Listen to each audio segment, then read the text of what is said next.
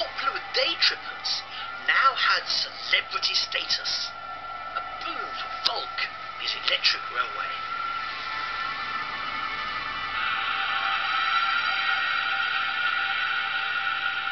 And now, exposed by the tide, is what I've come to see.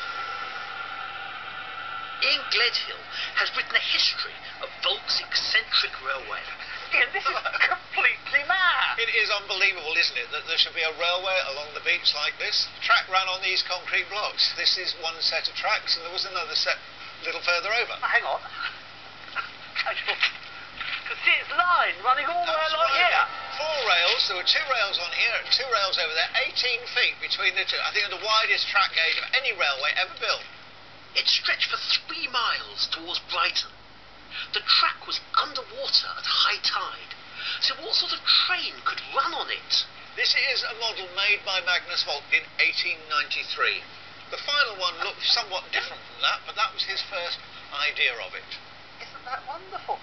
It must have been an extraordinary sight. Well, it was absolutely enormous. It stood on legs 24 feet high. The deck was 50 feet long.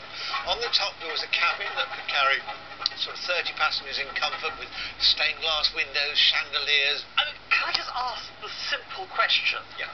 It operated by electricity. Yes. It's going underwater. How did it work? Well, it was an overhead wire mounted on posts alongside the track, and current came through the motor, and then the return was through the rails. So that meant at high tide it was through the sea itself. But there wasn't a health and safety executive in those days. I don't know what they'd have said about it if he proposed it now.